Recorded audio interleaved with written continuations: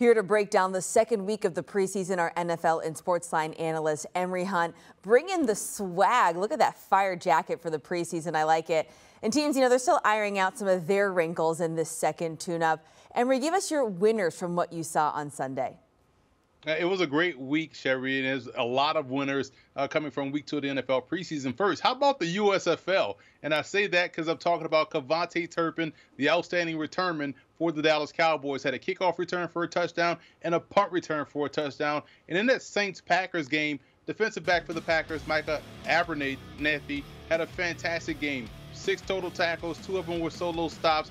He had a TFL and also had an interception also. So for me, the USFL were big winners in week 2 of the the NFL preseason. Also, Kansas City's wide receiver Justin Watson. I covered his games down when he was at Penn. I remember scouting him when they played Villanova. He went for over 200 yards receiving in their first time beating Villanova since the 1920s. And you fast forward, had a great opportunity with the Bucks, but just was buried on a depth chart. And now he gets with Kansas City. He's put together back-to-back outstanding games in the preseason and has been going on throughout the course of camp too. So he's played himself into a roster spot, in my opinion. And lastly, how about we give some love to the offensive line? The Lions offensive line has dominated this preseason. This past game, you talk about going over 30 carries, over 170 yards rushing, and over 5.3 yards a carry. That's getting the job done. And this Eagles offensive line, in my opinion, did a great job against the Browns, setting the table, setting the pace, allowing all of those running backs to have success and just keep the offense on pace. They were able to move the football up and down the field against Cleveland. So those were my big winners in week 2. And big, literally, for the offensive linemen there. Emory, who are you deeming losers from the second week of preseason? And I hate this part because everyone hears the term loser and instantly wants to dive into your mentions. But how about the Titans offensive line? That's something that I kept under my hat when I was at that practice this past Wednesday for Tennessee. Their offensive line struggled against Tampa Bay. I'm talking about all 3 levels of their depth chart: starters, second string, and third string.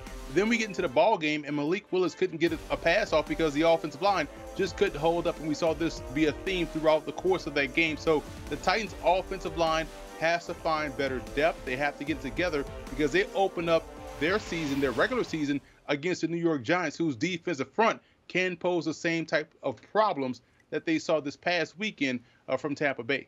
Use the term losers sort of lightly there, but the best part of these games is getting to see those younger guys. They're out there showing out that they need to impress their coaches. Emory, who's a rookie that has impressed you so far?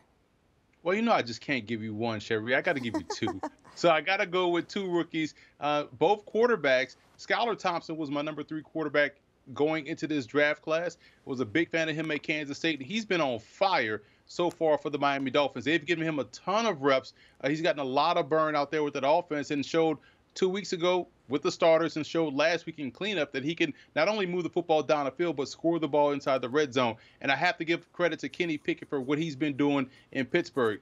Doing great against the rush, doing great off script, getting outside the pocket, completing passes at all levels of the field. And yes, it is preseason and he is playing with the threes or whatnot, but you like the fact that the moment is not too big for him. So he's going out there and thriving under pressure, under the bright lights, and he's still a part of this quarterback competition. So those 2 quarterbacks to me have been standouts. And we know Pittsburgh has one of the hottest quarterback competitions leading into the regular season. Emory, we appreciate it. Let's take a look again at your winners and losers from this preseason week 2. As we said, still ironing out some of the details here, but here you have it. Winners, according to our Emory, Turpin back out there, Watson showing out for the Chiefs, the O-line for the Lions and the Eagles.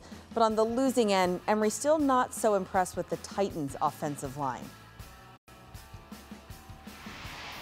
Well, one more game wraps up the second week of the preseason. Monday night, it's Falcons and Jets. These 2 having a joint practice this week, and we saw a few kerfuffles there too in Florham Park. And now these guys actually get to hit each other.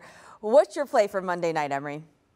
It's a simple one. I can give you one, straight up X's and O talk, or I can give you one in terms of against the spread because it's the same thing. I'm taking the Falcons on the money line. I just like the Falcons' depth at quarterback here because the injury to Zach Wilson will make the Jets probably play a little bit conservative with Joe Flacco if he plays at all. So now that puts Marcus Mariota and also Desmond Ridder against that Jets second and third string quarterback depth chart, and I like the Falcons in that regard. Plus, I've said this before, this Falcons defense has gotten better at all three levels. And yes, some of the clips that came out of practice showed the Jets receivers having some success against this Falcons secondary, but when the bright lights come on, I think the Falcons will play up to speed, will play up to par, just like we saw them do against the Detroit Lions. So I like the Falcons straight up on the money line. I've stayed away from spread picks in the preseason. You have to trust the depth, and yes, the Jets do have great depth, but I like the quarterback depth here more so for Atlanta, so I'm taking the Falcons to win straight up. All right, that's our Emory Hunt there with your picks, analysis, and, of course, the fire fits. Thank you so much for your time, my friend. Do you want a sports network that delivers everything that matters about the game? The highlights, the picks, the instant analysis, no yelling, no fake debates, no politics. Hit the subscribe button and never miss a moment.